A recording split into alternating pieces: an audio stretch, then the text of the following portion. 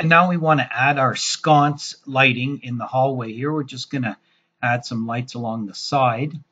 Let's go up and click on our lighting tool, and let's switch over to be a wall-mounted sconce light. And we are in the level 1 floor plan. We're noting the height, and let's go 1800, 6 feet off the ground. So we can just kind of crawl along here. Notice it is this one will go on a vertical face, okay? But I could also say place on work plane or place on face. Like I said, it's always good to open up these families ahead of time and have a look at where how they're hosted. Okay, light there. So we have all those lights. Now let's put those in a circuit. Let's just grab them using my control button. Oh, I got the wrong object there. Shift to remove, control to add. We can move them around a little bit later too, not a problem. I see some stray lights in there I need to delete. So we grab all those lights and we can either hit power or switch because they're not in a switch yet. Let's add them to a circuit.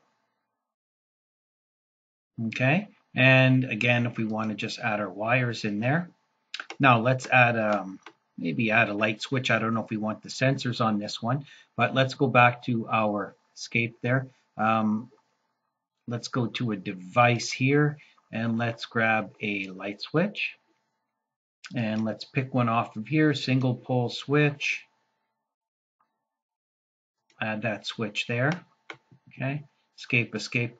Pick on this light and say switch.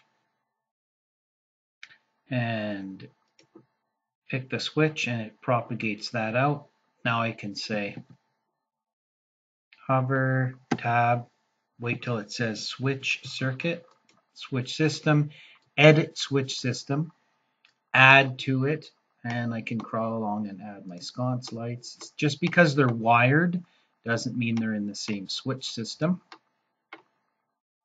So just moving along. Now this is going to be, we probably would want another light switch or use the sensors over here. So we've added those all in and we've got that. Okay. And we might also want to put a switch over here and tie that in. So there's our lights, our wiring, our circuits, our panels, and our switches and switch systems, and our wing over here on our level 1. Some information showing up on the ceiling plan, some information showing up on the floor plan, and a few lessons on different hosting methods that we have. And there's definitely lots of different light fixtures. You can go download different light fixtures off the internet and go get like light fixtures from actual manufacturers that have the proper loads and all the right materials and the real light, an actual model light that represents the light that will be used on the construction site, as opposed to these, which are a little bit more generic. So depends on how much detail you want, but you can definitely get some lighting families off the internet from the manufacturers and then use them in here. But you want to probably have someone have a look at that family and make sure it's got the right connectors and all that good stuff, lighting information, lumens, and load information.